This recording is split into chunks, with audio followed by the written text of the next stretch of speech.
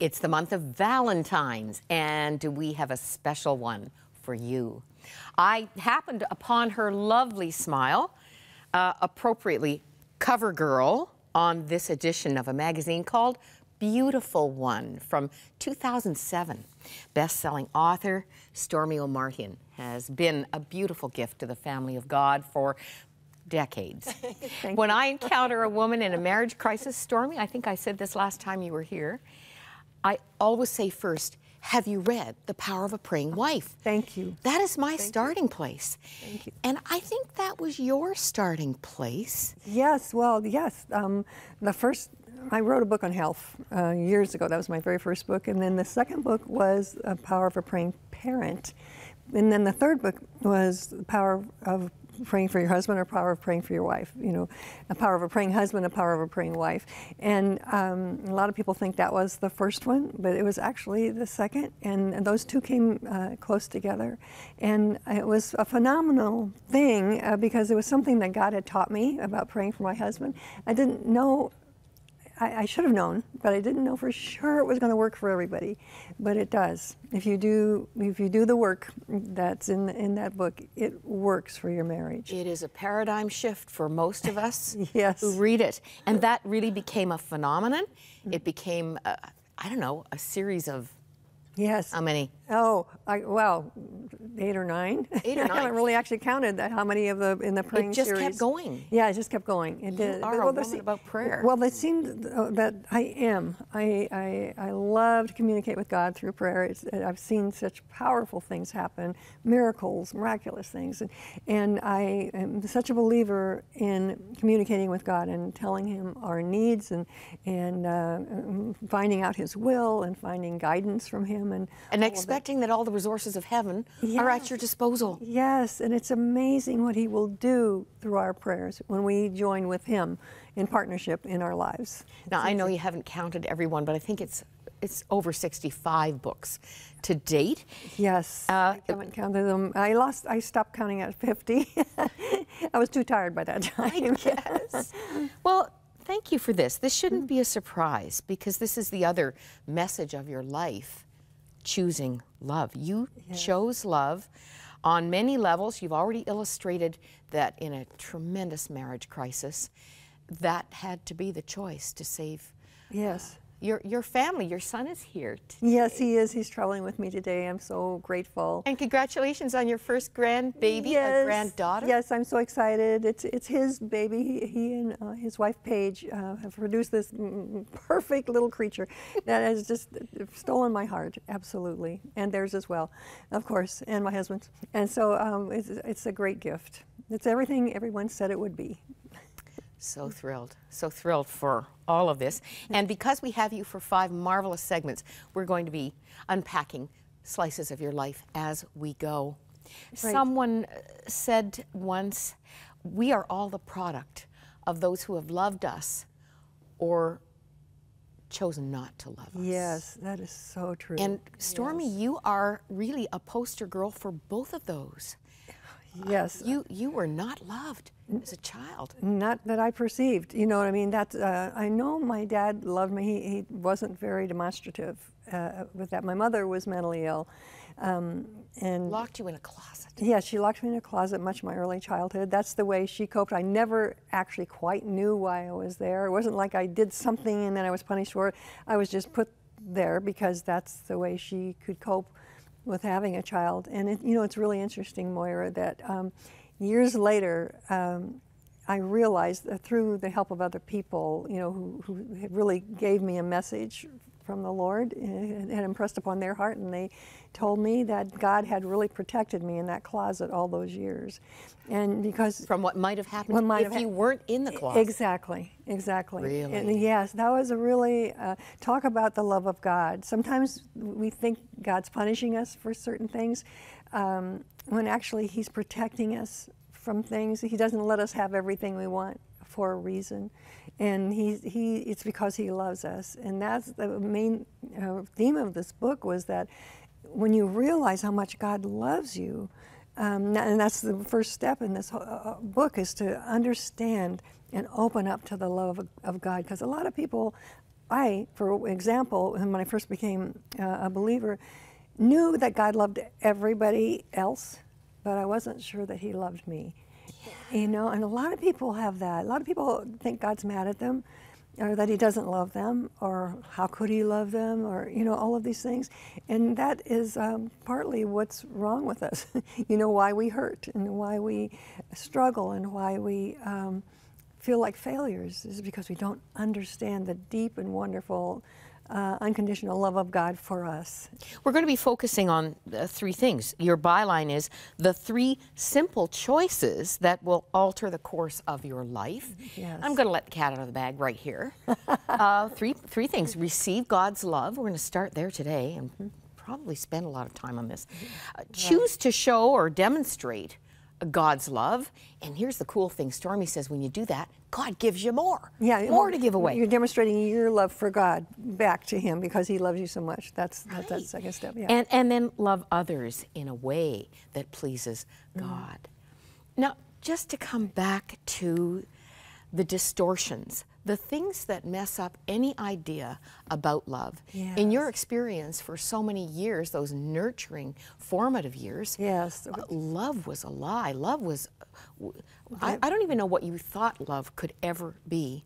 That kind of damage, It does do soul damage, Yes. in many people's lives becomes a barrier to God's love. Yes, it does. It does. You feel unloved, and so you feel, that's why I felt like an unlovable person, that there's something wrong with me, that, you know, I wasn't until you're old enough to really understand it, until I was able to understand that my mother was mentally ill and my dad was just not demonstrative. You know, he always felt that if you show too much love to your child, then you're going to spoil them and they're going to be arrogant or, you know, obnoxious or whatever. Not understanding that that's you can spoil a child in a certain way, but not by loving them. He must not have known what was going on through the day in that home. No, oh, no, he didn't. Not until later. He didn't. Because this is what happened when he was gone. You know, she would lock me in a closet when he was gone, and when he came home, I was out of the closet. You know, so he didn't know until later what was going on.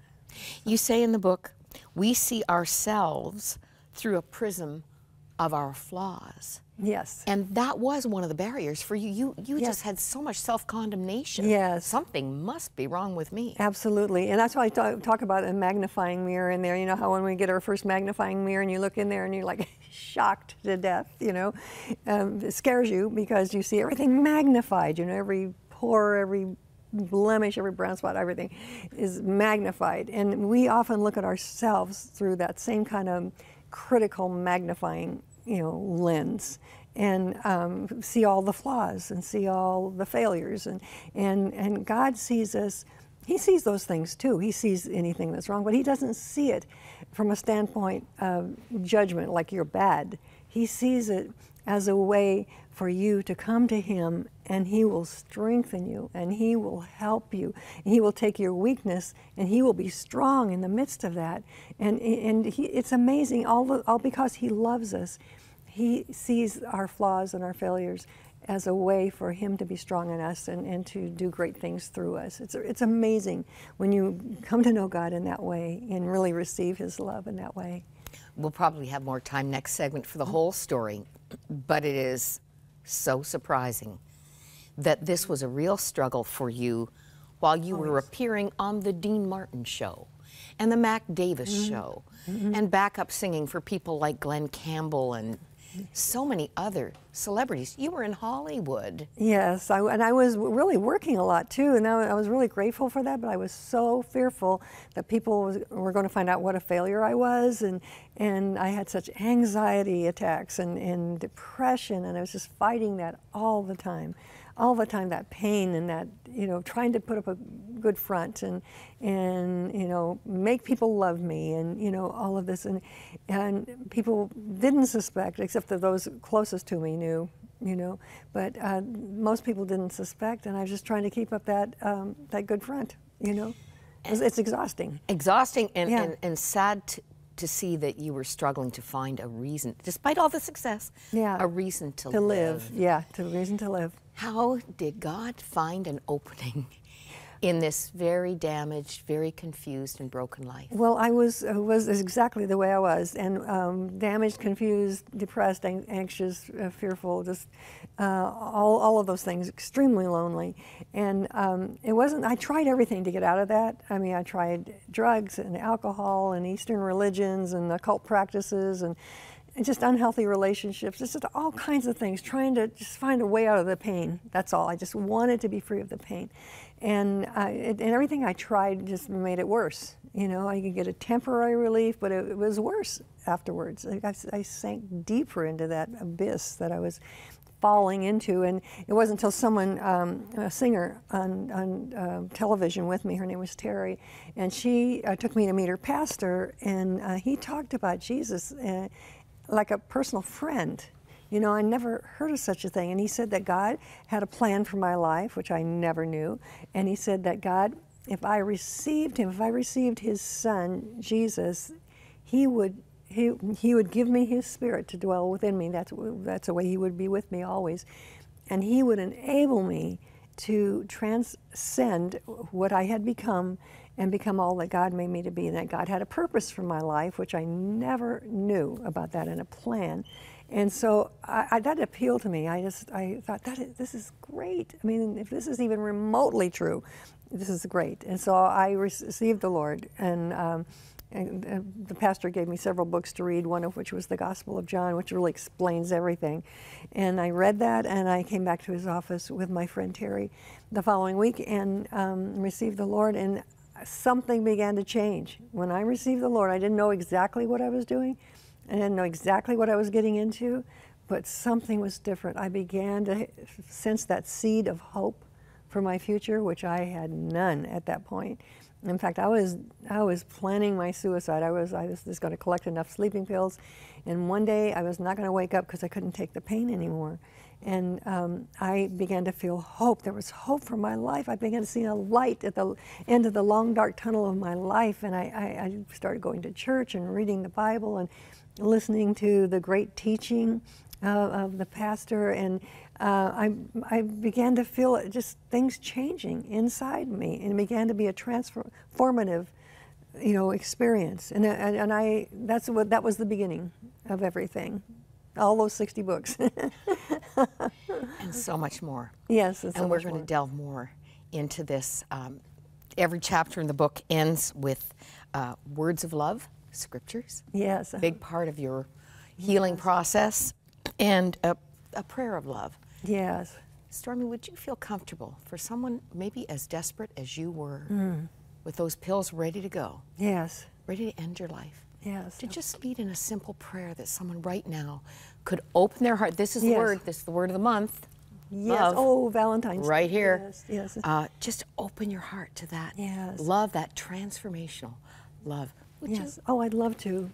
Lord, for anyone who's listening out there who agrees with me in the experience that I've had as far as feeling devastated and unloved or unlovable or as a failure, we see ourselves, Lord, through this magnifying glass of criticism, Lord, self-criticism and self-condemnation. God, we confess that before you as sin. We know that that's not what you want for our lives. Lord, you have made us to be an instrument in your plan and purpose, God, and we pray right now for each of us, within the sound of my voice, all of us here right now, joining together, that you would impress upon our hearts, Lord, your deep and wonderful and unconditional, unfailing love for us, Lord. Help us to understand it, Lord.